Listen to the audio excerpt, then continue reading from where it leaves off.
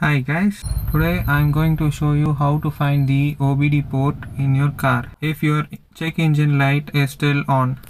As you can see in my car, as I push into the ignition button, the 4 signs are already there, but as soon as you start the car,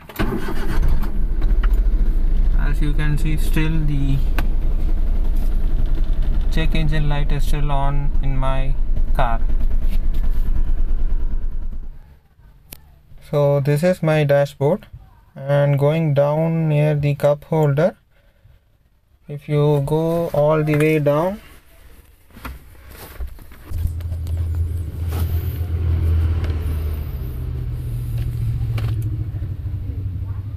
so that's the OBD port where you can plug in a OBD driver and check for engine faults.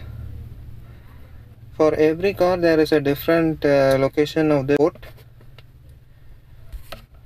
So that's it guys for this video.